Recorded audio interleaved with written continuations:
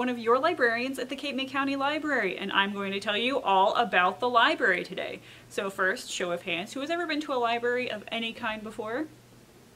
Very nice. And who has ever been to one of the Cape May County libraries before? Raise your hand.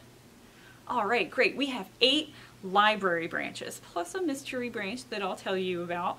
And you can use your library card at any of those libraries. And you can pick stuff up from one library and drop them off at another library. You can use the libraries interchangeably, so you can go to whichever one you want. Now we're going to introduce you to some of the people that you might see when you come to the library. And we're going to let you see what some of the library branches look like. Hello, my name is Miss Kristen, and I am one of your Cape May County Library children's librarians. 3 things to know about me: I love Dogman, Legos, and reading. I also order the nonfiction children's books for the Cape May County Library. Nonfiction is all about being curious. If there is something you are curious about, say slime or Alexander Hamilton, then you should check out the nonfiction section at your local library branch. If you can't find the book you're looking for, there's a chance I can order it, so please ask.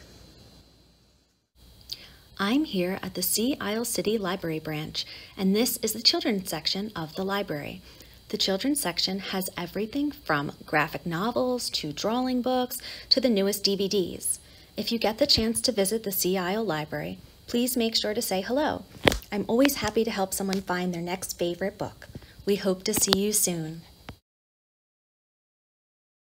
Hi everyone, my name is Olivia and I am one of your children's librarians from the Cape May County Library.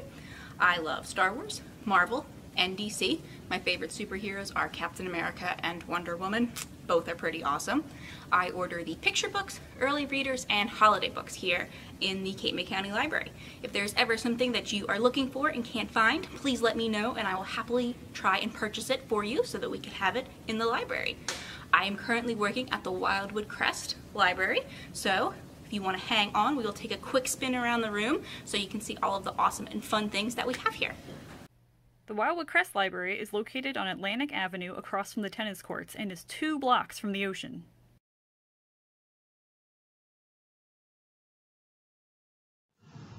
Hello, my name is Susan. I'm the Children's Department Associate at the Cape May County Library. My favorite authors are Mo Willems, Audrey Wood, Ezra Jack Keats, and Dan Gutman. My favorite series would be the Cowgirl Kate series in the early readers, the Puppy Place series, Magic Tree House, and the I Survived series. I love to learn, so I read a lot of nonfiction informational books and biographies. I'm here at the Lower Cape Library. Did you know that the Lower Cape Library has the 2nd largest children's book collection in the county? Yep, we have lots of books here for children and middle school kids and teens. The books range from board books to early readers, graphic novels, picture books, nonfiction books, and even audiobooks. The next time you visit the Lower Cape Library, I hope that you'll stop by and say hello. I would love to meet you and help you find the right book. See you soon. The Lower Cape Library, also called the Lower Township Library, is on Bayshore Road in the Villas by Memorial School and the Senior Center. The Cape May City Library is located on Ocean Street between the beach and the Washington Square Mall. The Stone Harbor Library is on the corner of 96th Street and 2nd Ave. You can see it up ahead as you drive onto the island. The Woodbine Library is located on Monroe Avenue and is attached to the Woodbine School. The library is open even when the school is closed, so check our website or call for hours. The Upper Cape Library is located on Tuckahoe Road between the Rescue Squad and the Municipal Court, and around the corner from the middle school. Hi, I'm Vicki. I'm a children's librarian at the Cape May Courthouse branch. Hi, my name is Lisa. I work at the Cape May County Library and Courthouse. My job is to straighten the children's room up and put books away and make it all nice and clean and for you to come and visit us. So I hope you'll come and see us. And I'm Mary. I work at the Cape May Courthouse Library. I love cats. They are so friendly and fuzzy and cuddly, and I also love quokkas, which are like kangaroos and mice mixed together. And they're about the size of a cat. And I also love listening to audiobooks. That's one of the reasons I love the Libby app so much, because I can just put them on my phone and then listen to them while I'm doing other stuff. They are so fun. And I get to do outreach with you guys. I get to make videos like this for you. I get to come visit you at your schools. Hopefully I've seen you at your school before. I get to do the best job by far. Our Cape May Courthouse Library is located on Mechanic Street across from the police station. Our children's room is on the ground floor. We rearranged the room a bit, so let us know if you need any help finding anything. Our teen space is on the second floor. Every branch has a teen space, but this one is by far the largest.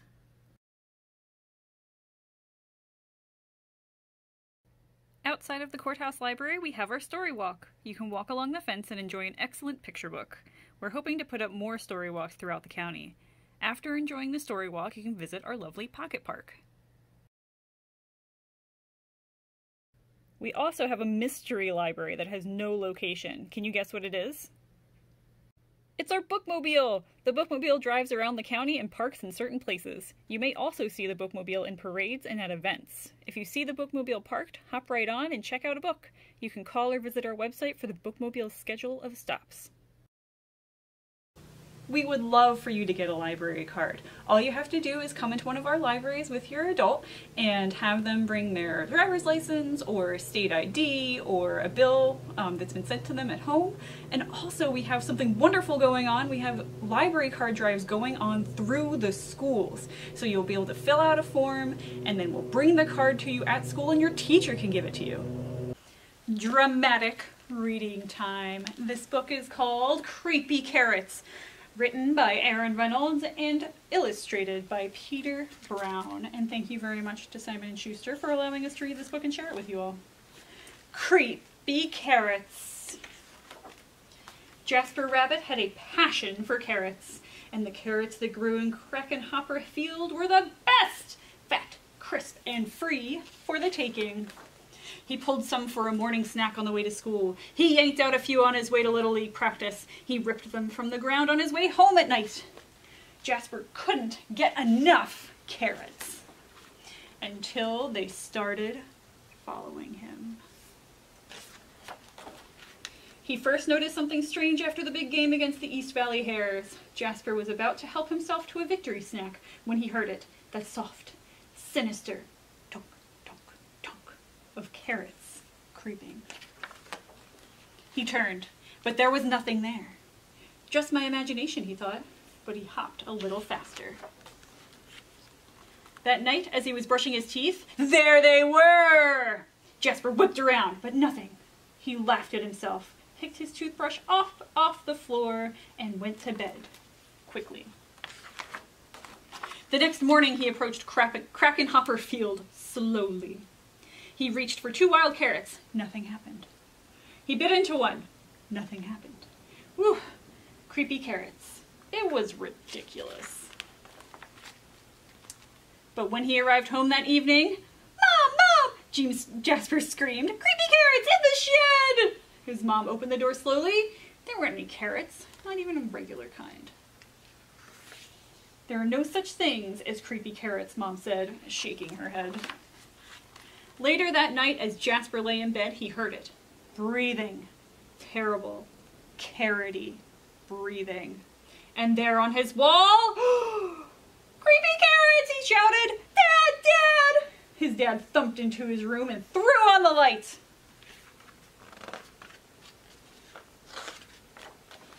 They searched under the bed. No creepy carrots. They looked through the closet. No creepy carrots. They opened the dresser drawers. No creepy carrots.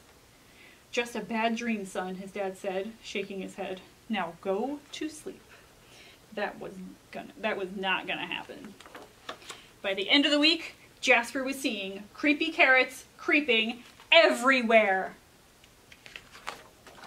Jasper knew his parents were wrong, creepy carrots were real, and they were coming for him.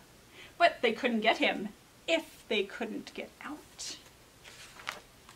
Jasper hatched a plan. First thing on Saturday, he grabbed supplies and headed to Krakenhopper Field. He's making lines, he's sawing wood, he's using a backhoe, he's filling things with water, he's hammering stuff up. As the sun finally set across Krakenhopper Field, Jasper Rabbit smiled. On his way home there was no donk, donk, donk. There were no carrot-shaped shadows. His plan had worked. No creepy carrots would ever get out of that carrot patch again! And as the sun finally set, the carrots of Krakenhopper Field cheered! Their creepy plan had worked! They were sure of it. Jasper Rabbit would never get into that carrot patch ever again. The end. Excellent story. I hope you enjoyed it as much as I enjoyed dramatically reading it. The library, of course, has tons of books, but we also have a lot of other stuff. We have audiobooks, of course, books on CD, and books on Playaway. So it's an MP3 player that reads the book to you. All you have to do is plug in your headphones. They are wonderful. We also have Wonder Books. Wonder Books have this handy dandy audio player in the front right here, and it plays out the book for you and even tells you when to turn the page. They are glorious. And we have lots of movies and TV shows that you can borrow. We even have games you can borrow, including Switch games. And we have launchpads, which have games on them, and they're all educational games in case you need to make a good argument for them. And launchpads are super fun and they're educational. Alright, and we of course also have our ebooks and e-audiobooks that you can download for free using the Libby app. And we have a whole nother video all about the Libby app if you want to know more about that. And you are not limited to what is at the library that's closest to you. If you are down at the south end of the county and you want a book that's up at the north end of the county, just let us know. We have a guy named George who goes through all the libraries every single day, and he will bring the books to the closest library for you, whichever one that you want. It is amazing. So you don't get to get books from just one building. You're really getting books from all 8 buildings, plus the bookmobile. We have a few different ways that you can come and get stuff from us right now. You can ask us to pull stuff aside for you, and then we'll set up an appointment for contactless curbside pickup, or you can come to the library during its open hours. Each branch has different open hours though, so make sure you double check when your library branch is open. And you can also always use the library online. Our databases are always available, and you can always get your ebooks and e-audiobooks through the Libby app. You can always return your items by putting them into a drop box outside your local library. Drop boxes are open 24/7. We love running events for you. Sadly, we can't be running any in-person events in the library through at least the end of the year, but we're doing tons of stuff online, and you can find them through all our social media, Facebook, Instagram, YouTube. There's tons of stuff on there. We're doing cooking videos, we're doing yoga, we're doing story time, we're doing book clubs, we're doing so much fun stuff. All right, so please check us out online and follow along. And there is so much stuff that we've been doing for the past like 6 months on there, so there's plenty to be doing there. The way things used to be, if you borrowed something from the library and then brought it back after the due date, you would have to pay something like 10 cents a day for every day it was late. We no longer have that for anything in the children's room or in the teen room, so there are no late fees for anything in the children's room or in the teen room. And we also have something called reading away your fines, which you can use, like say if you lost something you borrowed or it got damaged, just let us know. It's totally fine, and then you can come to the library and then you just tell us you want to read away your fines, and you sit down and you read and it all goes away. Even if you have fines on your library account, you can still use all of our online resources. So you can check out books on the library's Libby app, and you can use Hoopla, and you can use all of our online databases. Something important to remember is that the library never hates you. The library always wants you to keep coming back. So if something happens to something that you borrow, just talk to us about it and we can work it out. It is dramatic reading time. This book is called Creepy Pair of Underwear, and it's written by Aaron Reynolds and illustrated by Peter Brown. And thank you very much to Simon & Schuster for allowing us to read this book and share it with you all. Creepy pair of underwear. Jasper Rabbit needed new underwear. On Thursday, Mom took him to the underwear store and grabbed the last 3 packages of plain white. But as they headed for the checkout, Jasper spotted them. Creepy underwear! So creepy, so comfy. They were glorious. Mom, can we get these? Jasper pleaded. I think they're a little too creepy, said Mom. They're not creepy, they're cool, said Jasper. I'm not a little bunny anymore, I'm a big rabbit now. Mom agreed to buy 1 pair. That night, Jasper wore his cool new underwear to bed. Do you want me to leave the hallway light on? Asked Dad. Dad, I'm not a little bunny anymore, said Jasper. I'm a big rabbit now. Sounds like a big rabbit, right? The way I'm doing his voice. His dad shut the door, and that's when Jasper noticed the underwear glowed. A ghoulish, greenish glow. He closed his eyes. He pulled up the covers. He buried his face in his pillow, but it didn't help. He could still see that ghoulish, greenish glow. Jasper leaped out of bed and put on a pair of plain white. He stuffed the creepy underwear into the bottom of his hamper. He finally fell asleep. But when he got up the next day, he was wearing the creepy underwear! Jasper threw them into the garbage can. He was still a big rabbit. He wasn't scared or anything, but he was done with scary underwear. After school, Jasper was doing his homework when he heard it. A scratchy, scraping sound coming from his dresser. He opened the drawer and they were back! Staring at him with that ghoulish, greenish glow. He snatched the creepy underwear out of the drawer. He grabbed a big envelope and some stamps. Bye-bye, scary underwear, he said, dropping the package into the mailbox. It says to China. It's pretty far from here. When he opened the front door the next morning, there they were! And were those chopsticks? His creepy pair of underwear had somehow returned from China, and it had brought back souvenirs. Jasper grabbed his mom's good sewing scissors. She didn't like him using them, but this was an underwear emergency. This time, the creepy underwear were gone for good! At bedtime, he slowly opened his underwear drawer. Nothing. Just plain white undies. He searched under his bed. He shook out his lampshades. Whew! There was no sign of creepy underwear. He went into the bathroom to comb his ears. They were back! What's the matter with you? His mom asked. You're so jittery lately. Nothing, he yelped. A grown rabbit couldn't be terrified of his underpants. He seized the underwear. He snagged a shovel from the garage, and he rode. He didn't stop pedaling until he reached Creek Hanger Hill. Jasper began to dig. He dug until his hole was dark and deep and 100% underwear-proof. He dropped the underwear in. They gleamed from the bottom, that ghoulish, greenish glow. When he got home, Jasper crept up to his dresser. They couldn't be in there. There was no way, right? He reached for the handle. He peeked in. Nothing. Just plain white. Jasper smiled and turned out the light. There was just one problem.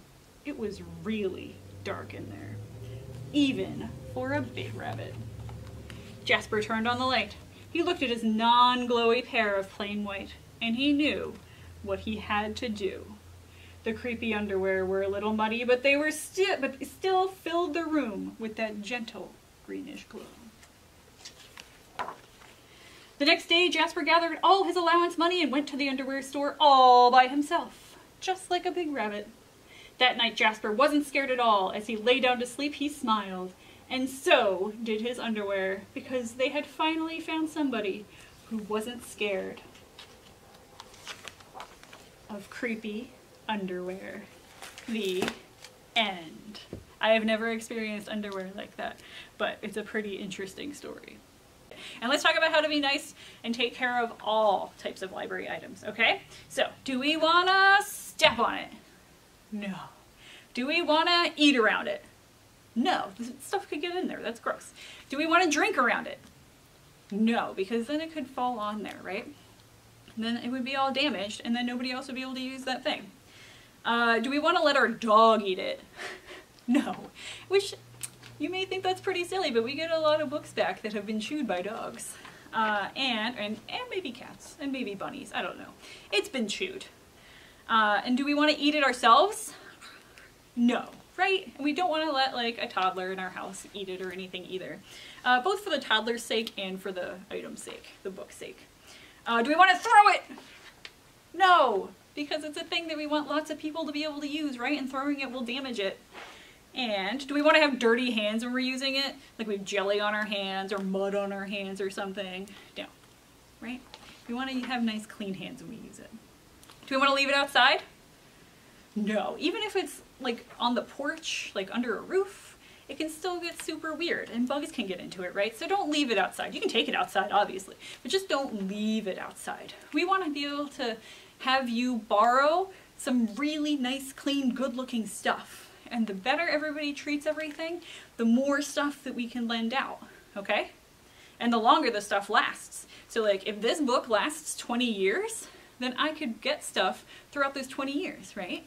But if it's all messed up and broken and I have to keep replacing it, then I'm not going to be able to buy as much stuff. If I have to replace this 5 times in 20 years, then that's like 4 other things or 5 other things that I'm not going to be able to buy that are different, all right? So we want to give you lots of choices, and we also want you to be able to borrow stuff that looks real good.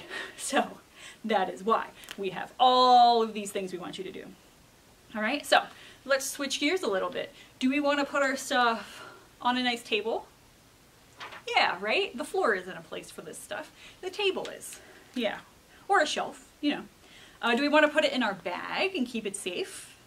Yeah, we totally do. But do we want to have a water bottle in that bag with our stuff? No, because the water bottle might leak. And then the thing would be damaged. And then we'd have to replace it. And then that's less stuff we can get for you to use, all right? So, put it in the bag, but don't have a water bottle in the bag. And oh, I said, do we want to put it on a shelf? Yeah, totally, right? And then if we put all our library items on a shelf or on a table or in one specific place, then we know where they all are when it's time to bring them back, and we don't have to do a big search for them. And do we want to bring it back when we're done with it so other people can use it? Yeah, totally. And remember, I said there's no late fees, all right? You don't have to pay anything. It used to be like 10 cents a day for a book, all right? But you don't have to pay anything for late fees. Just bring it back as soon as you can so somebody else can use it. It's always sad when you come in to get something and it's not on the shelf, right? And we try to make it so that never happens. But people doing their part and bringing it back is the best way to make sure it doesn't happen. All right, and now, this is more important than ever right now. You want to make sure you wash your hands before you touch library stuff and after you use library stuff. Or touch library stuff, okay? So wash your hands before and wash your hands after. We want to make sure that you stay as safe as possible. And when we get books back from people, we do put them in quarantine for 5 days so that all the germs are dead before we put it back on the shelf, okay? But we want to make sure that you're staying as safe as humanly possible. And we have lots of different rules for ourselves when we're touching your stuff. Like I'm touching this book right now with bare hands, and I did just wash them, but I'm still going to put it in quarantine after because I don't want anybody to get sick just in case, okay? So we're following a whole bunch of rules, and we just want you to do your part at keeping you safe. Now the Technology Learning Center is going to tell you about all the stuff that they do. Here at the Technology Learning Center, we have a ton of items that patrons can come in and use to learn and create with. Our 3D printers can make a whole bunch of creative 3D models. Patrons can ask us to print 3D models found on websites like Thingiverse, and come pick them up from the library. There are a ton of 3D models to pick and choose from, like our little huggable ghost here. With our virtual reality headset, you can dive into one of our many games and activities and be surrounded by whole new worlds. Slice up some fruit with Fruit Ninja, or make some 3D works of art in Tilt Brush. Come learn with one of our many robots. Pilot our rolling Sphero, or meet our playful Dash. We have a bunch of robot friends to come and meet. We We also have many hands-on activities you can create and play with. We have all sorts of activities including dominoes, marbles, straw bees, keva planks, and many more. Our Cricut cutter can make awesome cutouts used for anything you can think of. Make neat paper crafts like this spooky Halloween house. We can also help you create things by using one of our many tools, like our poster printer. If you have Minecraft at home, we also have a Minecraft server that you can join and play along with your friends in. We have activities every month that you can come and join. We also have our summer STEAM events and our yearly New Jersey Makers Day, which is filled with a whole bunch of fun activities from playing on some pumpkin drums to creating digital finger paint art. We have new things to experience each year. If you're looking for a craft to do at home with the family, we've been making videos on our Facebook for a whole bunch of things to create. While the Technology Learning Center is waiting for when everyone can be brought back safely, we hope to see you all again once the Cape May County Library can open back up to the public. Have a wonderful rest of the year from your friends at the Technology Learning Center.